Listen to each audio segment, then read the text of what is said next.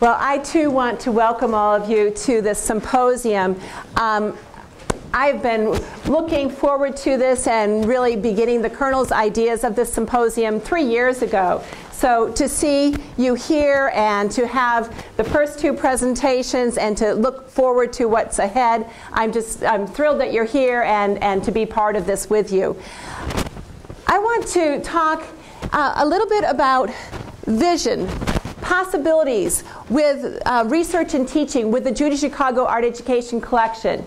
You saw the incredible journey from conceptualizing that there was a collection to asking Judy Chicago, what are you doing with your teaching materials? And that began this whole process with this deed of gift that you could see, 7-layer cake, the whole bit. It was a journey, and but really quickly done in a lot of ways from what I hear with such things.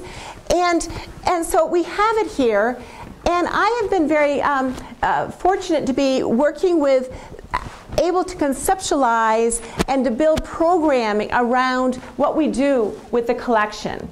So what I want to do is explore in my presentation here some possibilities and to explore them with you. And I'll be starting with some of the things that have happened, and also what I would say is an infrastructure to set things in motion. I like to set things in motion. I'd like to begin by actually showing you what it is and how to access it, the collection. So it'll come up here. And so fortunate to have that endowment to support a graduate student to help build the incredible infrastructure and design of the collection website, which becomes a portal that lives and grows. And with that, I want to particularly thank, and I would like you to know that Yenju Lin, who has greeted you this morning, the table right out here, look for her name tag. She is the guru behind the infrastructure on here and the problem solving and I always say, things beyond what technology can possibly do.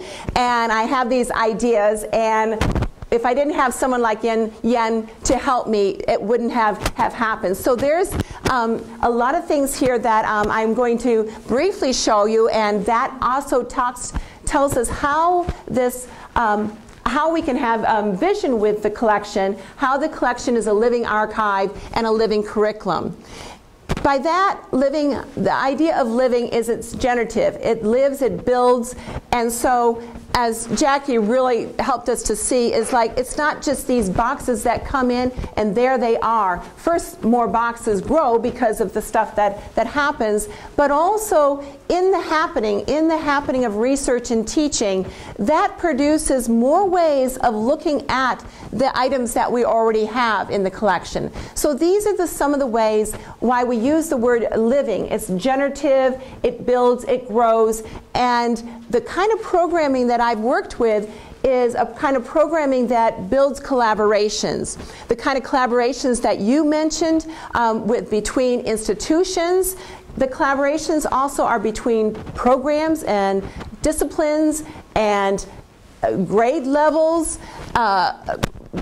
Collaborations that we can envision, that you might be able to envision from some of the things you'll see today that I haven't thought about. I'm going to begin with introducing, we'll go right to the About page. And on the About page, Judy Chicago actually introduces the archive. And so I think the sound is working. That was one of the things. So I'm going to click on this. So this site is very multimedia. There's a whole Judy Chicago channel. We call it the Chicago channel. You'll also see an offline version of that at the Palmer. So let's see if we can have Judy introduce the archive, a little 2-minute clip here.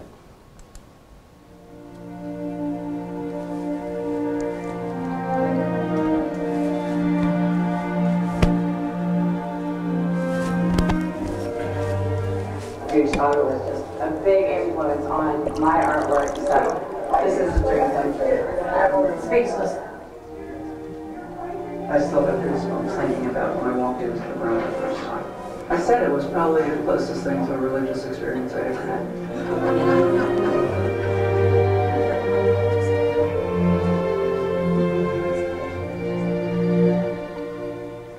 People come from all over the world to see it. And so I think that that attests to its ongoing relevance. Is that an M or a W? It's an M, like mother? Millennium. Millennium? Okay. In the 70s, we all thought there was going to be equality by the millennium. Yeah. And I'm like, oh, well, try the next millennium, maybe. I certainly am not finished with the project of introducing it to art educators so that it can have a long life and generations of young people can grow up with the idea that women's history is a normal part of human history.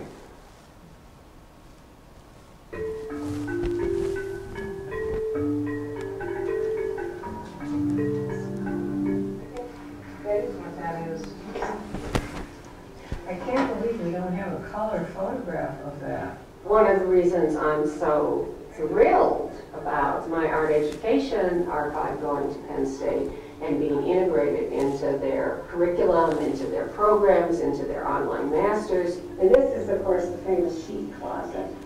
It's something that we women have not had enough of, seeing our ideas transmitted through institutions to the future.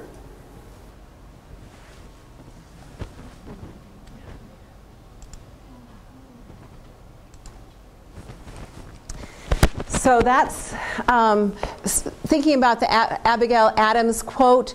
This is not common in institutions, whether they're universities, museums. The erasure or the non-valuing, non-collecting of, well, not even the identity of women's names, but also their work.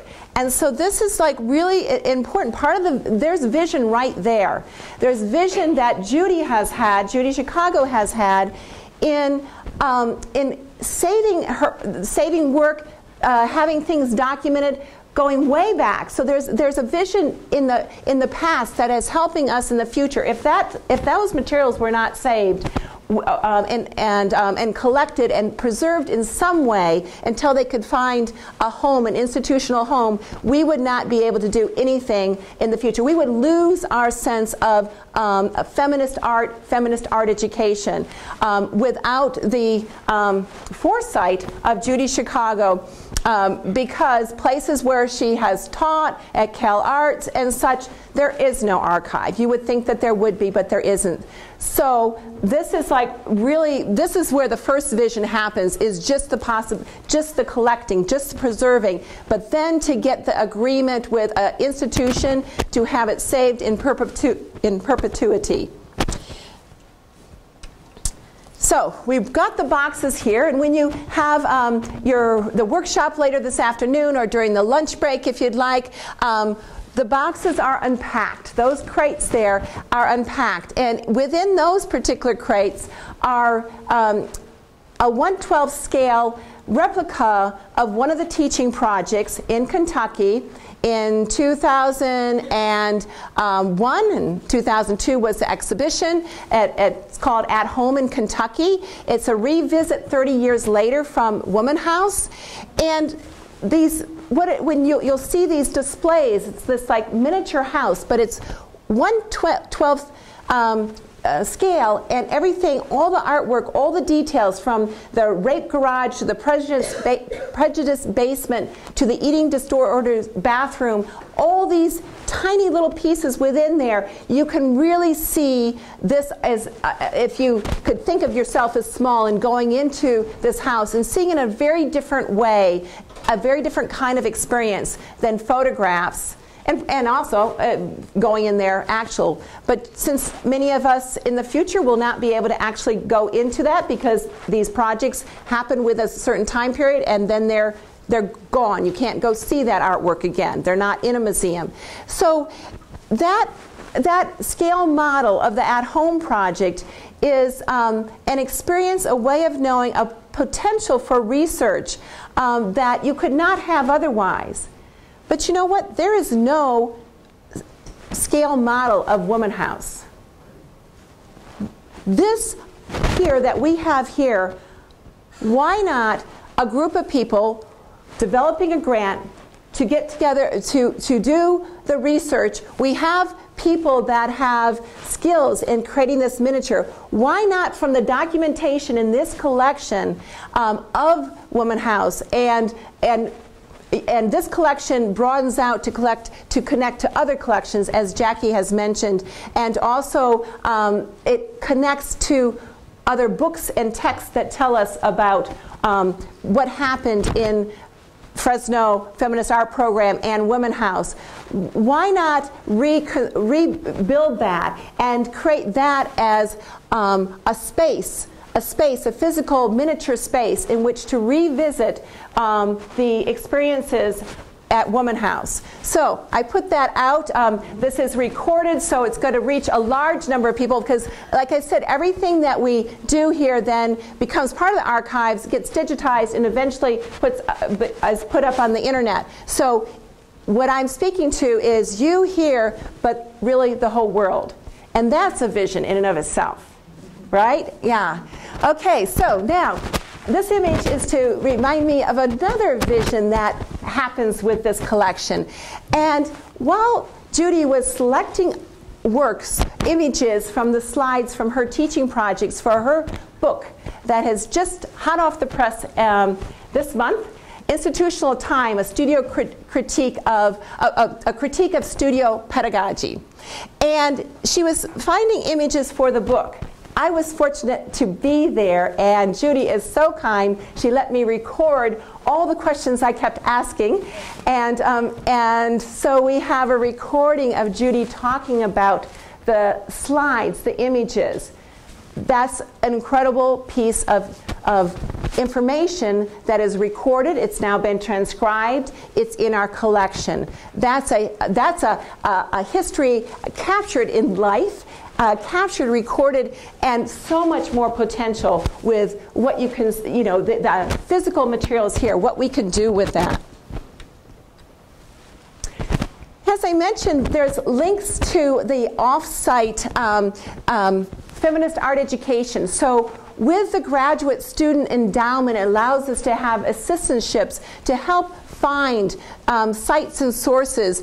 And this whole page here, you see how it says about, news, and then feminist. So this feminist page here is really all connected to off-site connections there that allows to contextualize this feminist art pedagogy, Judy Chicago's feminist art pedagogy, this collection here, in a broader picture. That research is just continuing. Part of it is because this website has a comment feature.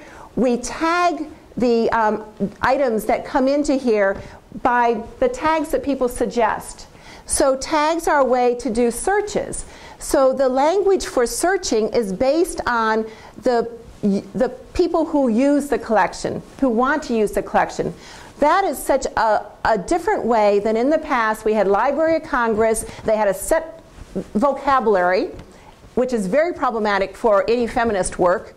Really problematic. So you have, like even if you use the word teenager and the Library of Congress would say adolescent, you would have to go to another book, find out what the language was to try to translate it, and usually the language you use isn't even there, especially for feminist researchers and feminist artists. So the idea of tagging, the idea of comments, these are ways to the curriculum and the archive lives. It's also, I feel it's a vision that we have not seen with archives.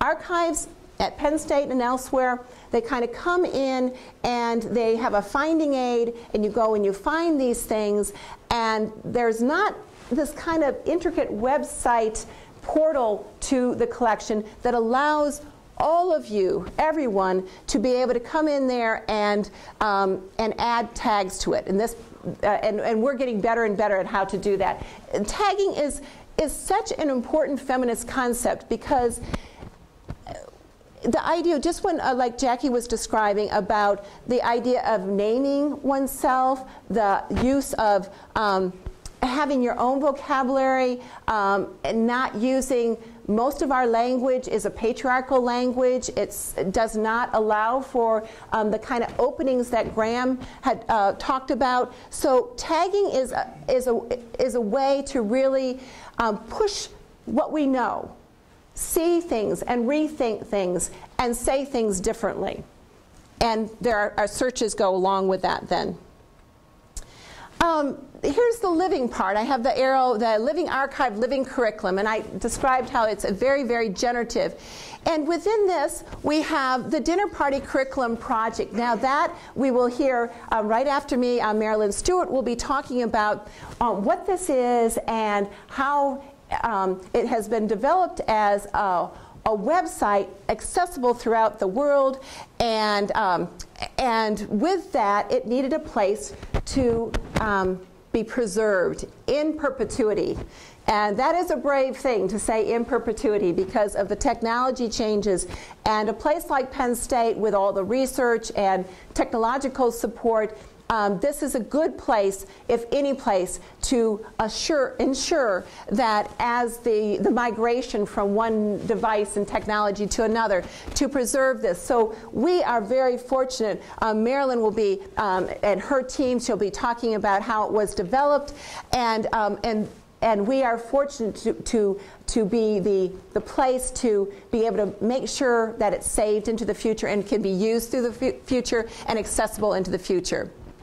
The participatory art pedagogy, I'll tell you a little bit more about that after lunch, and that is really derived from a study of Judy Chicago's teaching methodology that I began in earnest in 2000, but it really goes way back to the 70s, and so but it became in connection with really looking at what Judy Chicago was doing with envisioning the future at Pomona Art Colony in 2003. So it's a multimedia overview of Judy Chicago's teaching methodology. This has been used to create programs throughout a lot of different places. I've used it, other people have used it, and there is an award for using the collection in teaching, and it's called the Judy Chicago Art Education Award, and we will also be presenting this award after lunch, and it involves using any part of the collection, the dinner party curriculum project, using the participatory art pedagogy, and other resources within this collection. Out of here is, I'm going to show a few images of using the participatory art pedagogy in a class that I taught this spring, and it's based in Judy Chicago's pedagogy. I was fortunate to be able to teach with Nancy Yodelman, who we will also be hearing soon today, and Nancy is was a student at Judy Chicago, participated in the feminist art program in Fresno, as well as Women House. So we will be hearing much more from you about that. But we are fortunate to have these teaching conversations. You see the image down there of I pulled together and invited people throughout campus, from Susan Russell from theater, Eileen Trouth, she's from information science technology. She said, oh, this collection and the pedagogy itself made a whole lot of sense. In science, they do problem-based learning. So it made sense that the participatory art pedagogy made sense to what they do in the sciences. Who would think that? And so that's another way, another vision, stretching out like that. Marilyn will be telling us more about that, but we have all the downloadable encounters, and things are accessible here. I'll be talking more about this after lunch, about the pedagogy and the, come back to that, the award. And I'm saying this now so that you might think February 1st is the deadline for the submission. So as you start to explore this, this is also my vision, is that as we have more and more people using the collection, that these examples, award-winning from the field works, we've already put a lot up there, but we will continue to add to the collection from those that are using the collection. In the teaching conversations, for example, Susan Russell from theater and working with her teaching assistant, Cassie Bly. This is an example, gives you an example of a vision of using this collection that you may not have thought of. I had not thought of it. Cassie says, after watching how Judy Chicago worked with students to present their problems and concerns as art, students discussed their own fears with creating a response to such controversial material.